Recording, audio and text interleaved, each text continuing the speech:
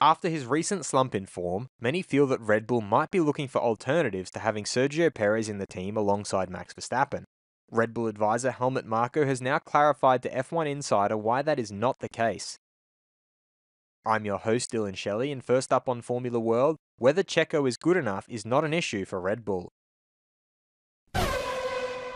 Marko started off by responding to suggestions that Red Bull aren't too worried about Checo's form. We also take those seriously, but if you look at it simply, Perez is doing what we ask of him. He contributes to the Constructors' Championship, and when he is at his best, he can also win races.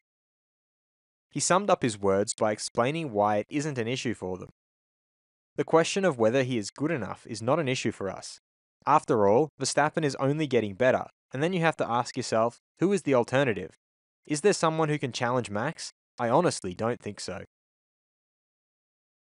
Fast feed. McLaren's Oscar Piastri thinks it is the inconsistency from track to track. We seem to be a bit up and down at the moment, but we are working on that. Red Bull team principal Christian Horner feels that it must be frustrating for Sebastian to see how Aston Martin is doing this year. The truth is that without him, they wouldn't be where they are this season. He has shared much of his successful experience, and now that he is not in Formula 1, he will be enjoying time with his family.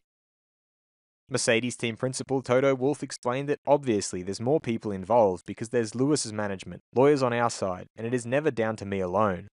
But I would say that when it comes to the nitty-gritty details, the things that are important, Lewis and I spent an afternoon together in New York sitting on a sofa. There wasn't any beef, but a mineral water.